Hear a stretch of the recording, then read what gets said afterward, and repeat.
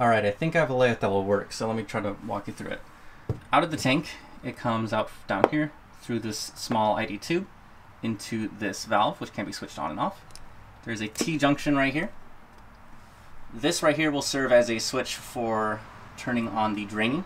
If I turn this on, it should drain the tank. I'll just need to find a way to run this somewhere out down through the van. Out of the other end of the T-junction, it will come around to this ID tubing right here, circle all the way around to here, into the pump. The pump will pump the water. You can see this little arrow right here through the accumulator. From the accumulator, it'll come up to here to this other T-junction. This end of the T-junction will go to this ID tubing that I just haven't plugged in yet because I probably want to make some adjustments to it, to the hot water tank, and the hot water tank will run to the faucet. The other end of this T-junction will come through this compression fitting down to the water filter, and then from the top of the water filter also up to the faucet. I think this will work. Maybe I'll make slight adjustments to it, but I don't really think so. And I'm pretty happy with all the fittings and everything that I've connected so far.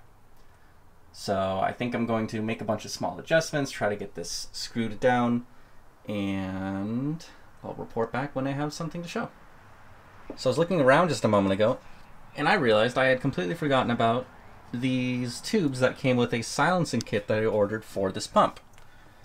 So instead of using these ID tubing that I had cut up to go from the junction to the pump, really I should be using these tubes that I ordered, because I think these are supposed to be specially designed to help reduce sound and be nice and flexible and durable. So I figure why not use the things I ordered specifically for this. But the thing that sucks about that is this expects a MIP to connect into, which is A-OK for this side, but not over here. So I'm going to have to go to the hardware store yet again and get two more of the, where's an example? MIP to MIP nipples, just like this right here.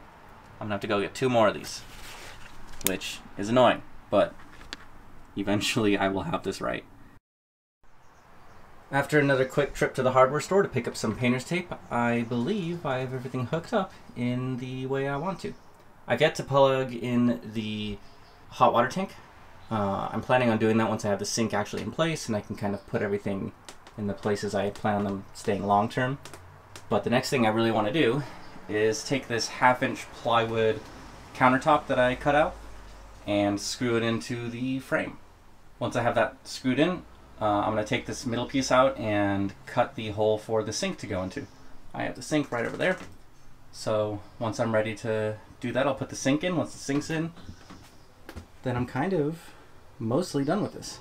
And I can move on to the next big project. So that's what I'm going to do right now.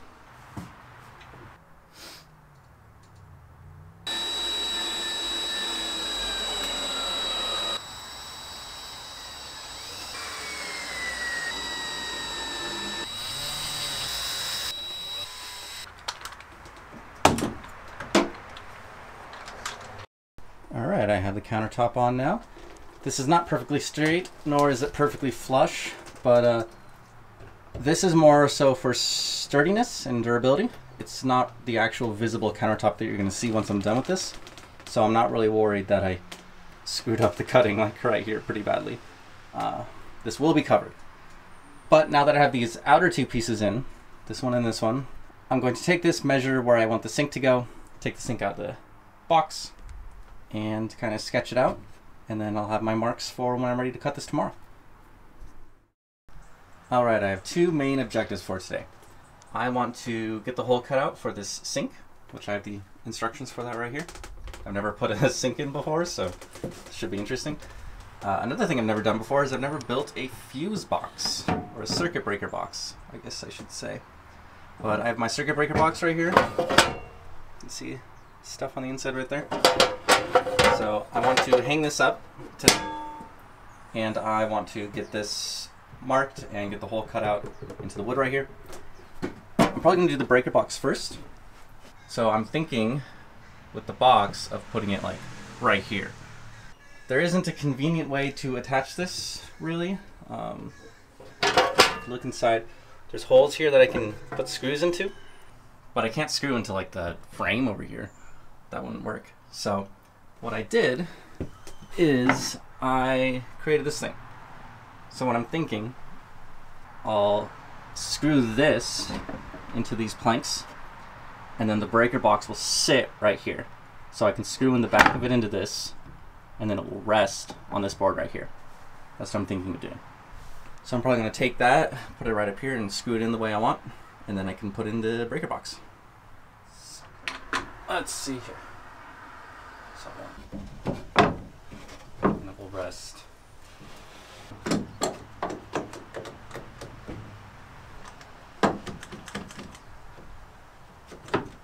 This box, rest. That's way too high up. Like that. So I need to move that down 3 inches.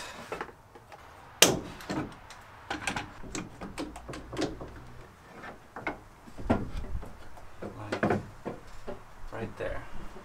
Try to level this a little bit, and then I think screw it in.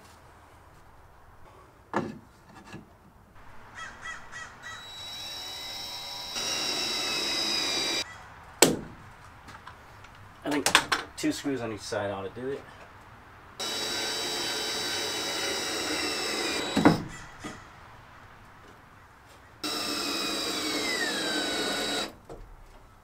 Once I put this up.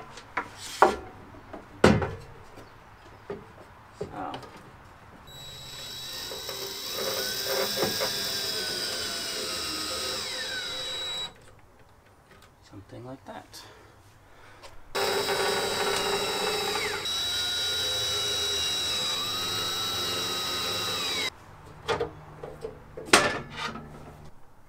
And there we have it.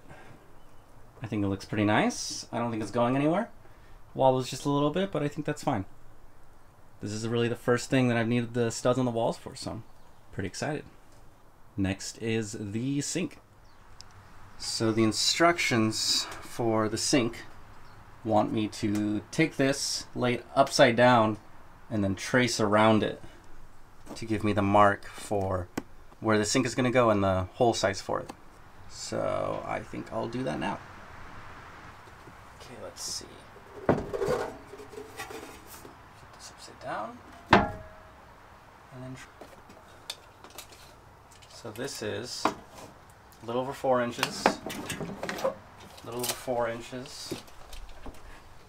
This side is a little over 3 inches. So it needs to come this way slightly.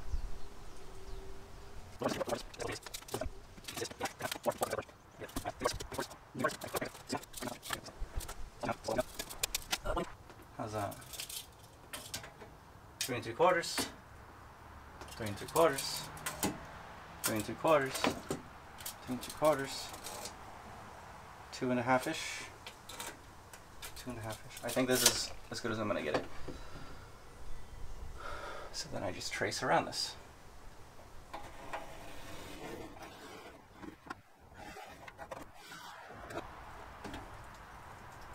Okay.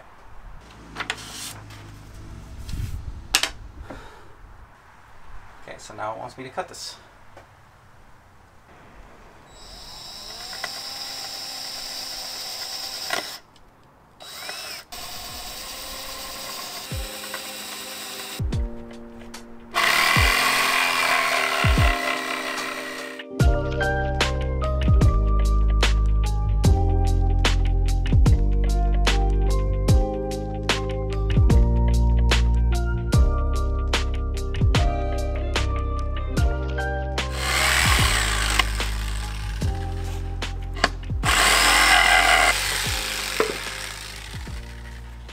Here we are.